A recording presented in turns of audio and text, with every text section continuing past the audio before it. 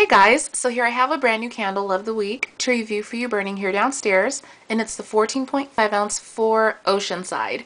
So this time around it says a blend of sun-ripened citrus, juicy melon, and refreshing ocean air brings you to a perfect day on the shore.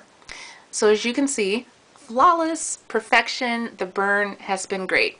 Now it didn't really start out that way, but I'll get to that in a second. This candle uses really thick, fat, chunky wick, so love that. And as you can see, the flames are dancing crazy, wickedly high. They're just going crazy.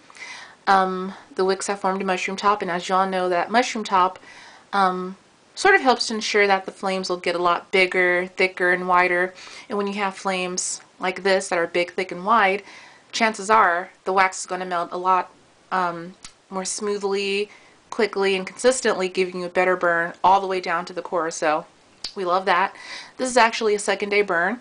Each time I lit the candle, it took about, well, this candle takes a little bit longer than others. It took an hour for the wax to melt completely each time I lit it. So that was kind of a bummer, but you know, it all fell together, kicked into gear in no time. So, you know, what can you do? So I love that. And the throw. The throw this time around is very subdued. It's not hit you in the face strong like it was in previous versions, Paris Daydream, the first Oceanside. Those two just, you know, cornered you, choked you out, and just wouldn't let you go. This one, it's like, this is in a big room. It's burning downstairs, so this is like a huge room. So I haven't, you know, used it in each and every one of my rooms, but in this room, it just kind of, it feels kind of subdued. It's not really like crazy strong like it was. So I give it like just a flat medium throw, just plain old medium throw. I like it. It's not the worst. Now the scent, you know, I know I said I didn't like it, but having it lit, I can actually tolerate it. It's the candle of the week, so I'm going to let it burn down to the core. I don't love it. I don't have to have it, but now that it's here and I'm, you know, burning it, it's not that bad. It's not a bad scent. I get the picture of them trying to, you know, create the illusion of, you know, the scent being what you smell when you're like at the beach or, you know, Oceanside. I get it.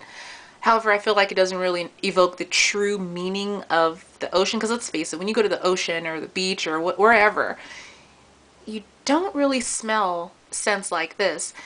To me, this smells like a guy that's just completely overused his cologne. That's what, and I think people reference the, I want to say Giorgio Armani cologne. I forget what it's called, but it definitely smells like a cologne. It smells like a guy that's just put on way too much, going on a hot date or wherever.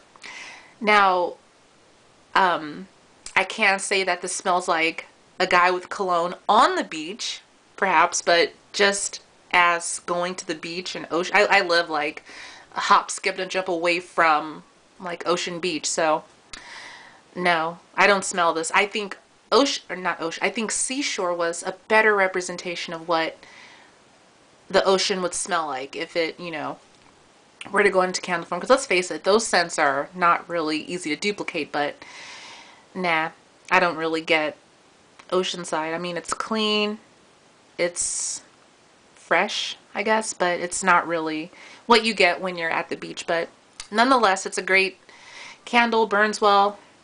Okay set, not crazy. I wouldn't buy in bulk. Repurch for you guys, you know, next time around when it comes back out, repackaged, rename, you know, I'll get it. But for me personally, I wouldn't grab like, you know, 10 like I normally do.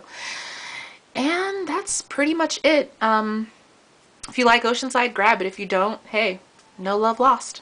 And that's pretty much it. So thanks so much for listening and watching. Of course, comment, rate, and subscribe. You have to do that. God bless you all, and I'll talk to you all soon. Thanks. Love you much. Bye.